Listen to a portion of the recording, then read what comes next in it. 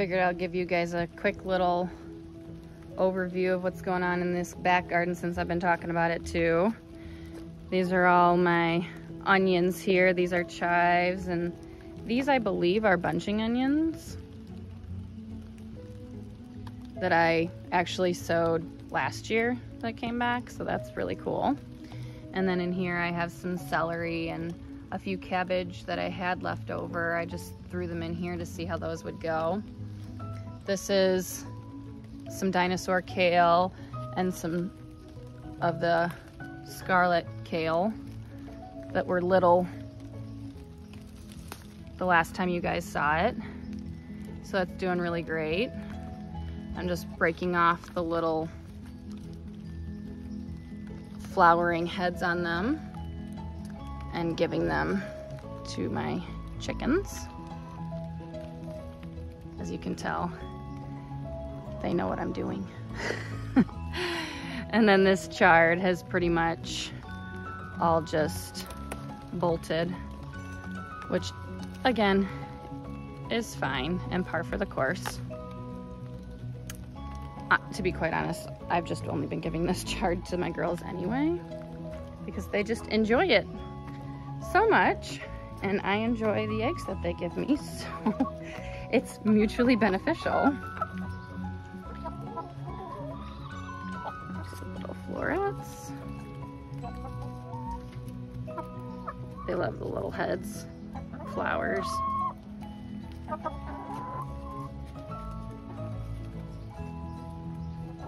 Usually they jump up to this thing to get them.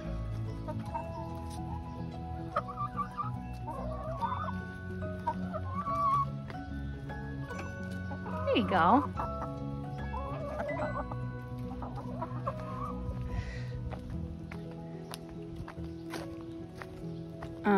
And then these are some more cabbage. I think this stuff up here is the storage cabbage. Slightly damaged from cabbage moths, but really not bad at all. And I think these ones back here are the Danish ball cabbage. Doing okay. Some more dinosaur kale back there. I don't know if you can see those back there, but those are some dwarf, Tom Thumb dwarf beans. And they're just not doing great. I've gotten a pot off of each of those. I don't know if they got too shaded or what. This is broccoli. It's still growing. I think this is the purple broccoli. No, this is the DiCiccio broccoli. Are these ones, and I think the purple broccoli are these ones back here. And they haven't bolted yet. I'm shocked. This is actually the broccoli that Blanche ate. Or she scratched up in that one video. And this one is actually doing better than this one is. Those are doing good. I have some carrots growing in here. And these I actually started, I used pelletized carrots this year. And what that is it's a carrot seed that they've actually put like a coating on. And I don't know if you guys are familiar with carrot seeds, but they are super, super minuscule, and they're really hard to germinate and grow. And so when they put this coating on it, it makes it so you can actually grab it and plant it deep in the soil. Not really deep, but you can actually put it in the soil. Carrot seeds, you kind of have to like sprinkle over the top and dust over the top because they are so small. Because remember, you want to plant a seed twice as deep as it is wide. So with a pellet, you can actually do that.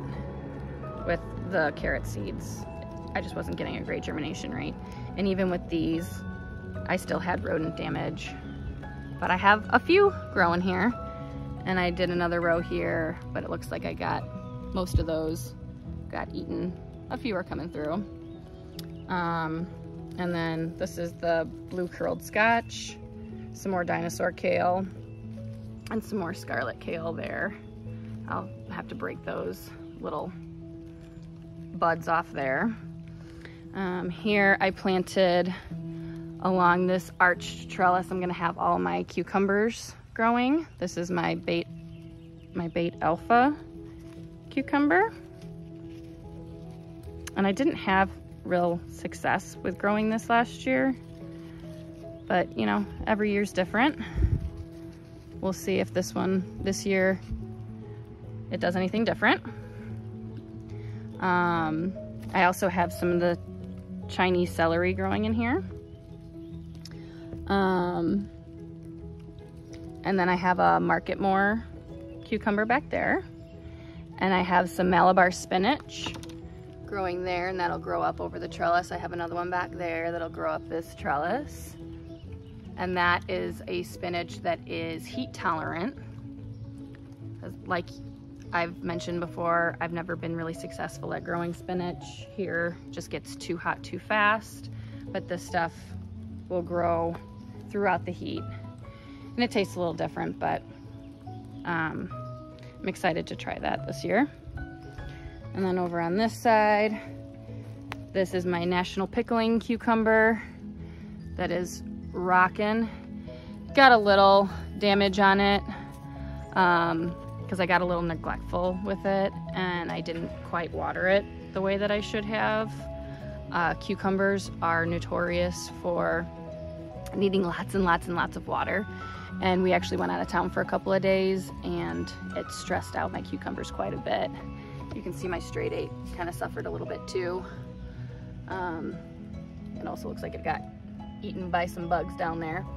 So that's doing okay, but definitely this National Pickling is rocking it. I'm getting excited because I can see bulbing of my onions in here. These are my Texas granos, I think, over here. Yeah. These here are, or maybe these are my Texas granos. These ones are, oh, Spanish Utah. That's what these ones are on this far side. And then these are my Texas granos, which makes sense because those are bulbing up pretty well. And here's another one here that's bulbing up. These should be the big onions. These ones are my shallots, my Zabroon shallots growing here.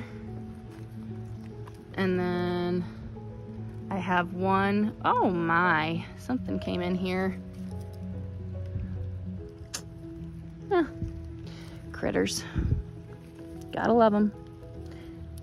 And you can see dug right next to my Walla Walla. I think it actually dug up my tag for my Walla Wallas. Well, I found my tag. Whatever that was definitely dug it up, but it doesn't look like it's disturbed the root base of this onion because I just have these couple of Walla Walla onions here that are doing okay. And then you can see this wall of garlic that I have growing here is looking mighty excellent. It's very tall. And I have quite a few scapes coming out here, which, if you're not aware, scapes only happen with hardneck varieties of garlic. But you actually want to trim these, and because this is actually going to turn into like a flower and take away from the growing of the garlic bulb at the bottom. So I'll come out here and I'll take these off, and I'm gonna make a pesto out of it. I've also heard that I haven't done this before, but if you like fry them up in a pan with oil and you treat them basically as asparagus, they taste very reminiscent of asparagus. So I'm really excited to do that. I have quite a few of them. You can also make herbed butter with it. It'll have like a garlicky flavor. So I think I'm gonna try doing that as well. So we like herbed flavored butters. But there is a lot in here.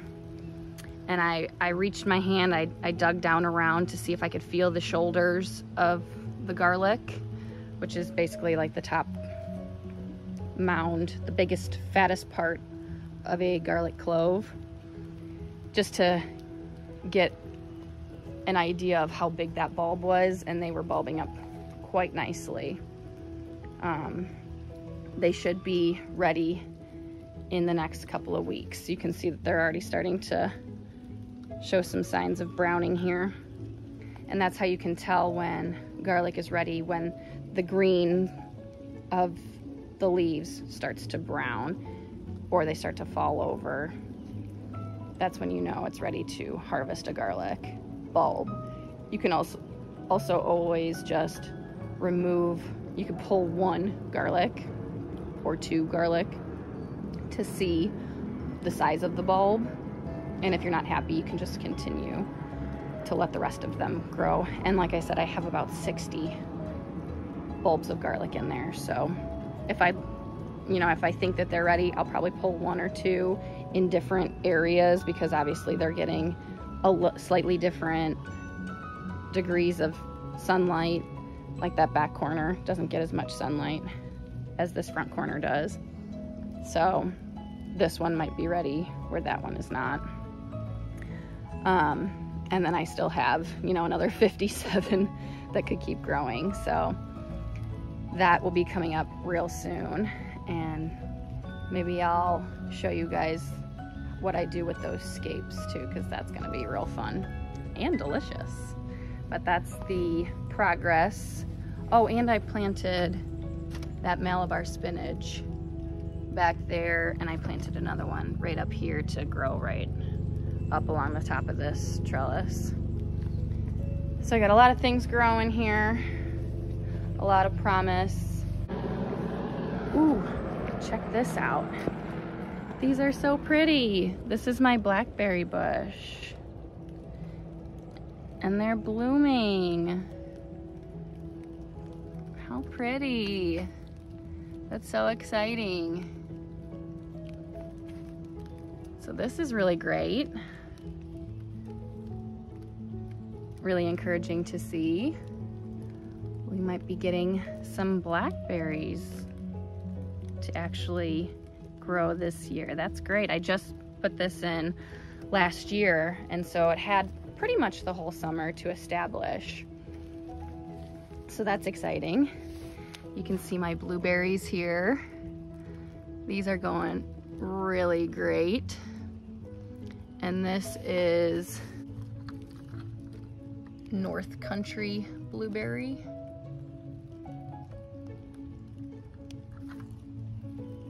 And this plant is my oldest blueberry plant. It's got to be, I don't know, 5 years old or maybe older, I don't know. I grow my blueberries in pots, as you can see, and that's because they like really sandy soil and really good drainage. So they just were, I had this in the ground actually right about here somewhere, and it just was struggling.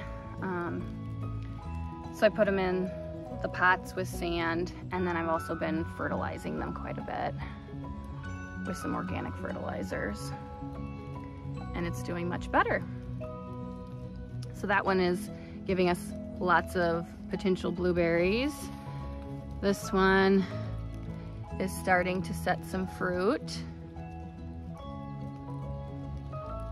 It's looking like it's gonna give us quite a few, just not as far along as that one is. And then this one here is now kind of getting choked out. I think I'm gonna have to move it over next to its friend, because as you can tell, my raspberries have decided to squeeze it out. The plant is doing really well. It's very healthy, but I don't see any blossoms on it. So I think I'm gonna pull that out of there. I think it's just kind of getting drowned out by the new growth of the raspberry this year. But the raspberries are going Bonkers. And you can see we got lots of new growth on the raspberries, all this in between. This was just one plant here and one plant there. And now we got all that extra growth there, all this growth in the middle, and then it's stretching more over here. And these are just, I think these are heritage raspberries. And then this one here, I got from my uncle, as well as that blackberry. And this is a black raspberry, I believe. It's like a purple, dark purple raspberry. So those are fun. I took just like a little cutting of that, and it survived the year, but obviously did not flower. And then this year I left, like you can see, I leave the dead growth from last year up for the new growth to come in. And I did that with this one, but it was just one single stem and it just didn't hold up over the winter. So it ended up like falling over, or possibly my chickens knocked it over or something like that. But the plant still survived and started to sprout up, but then, and the chickens love coming in here, and like you can see right there, they were digging up in there because there's lots of bugs in all these wood chips. And one of them just lopped the top of this off, and I was devastated. So I put this chicken wire around it just to kind of deter them from injuring it. I don't think it's going to flower this year, but it might surprise me. I'm just happy to see that it's still there and it's got potential. So that's fun and exciting. And then I'm leaving this space open, hopefully for some melons that I have growing inside. So everything's looking real bountiful and happy. Thank you guys for stopping by today and joining in on our journey here at Bare Bones Living. We'll catch you on the next one.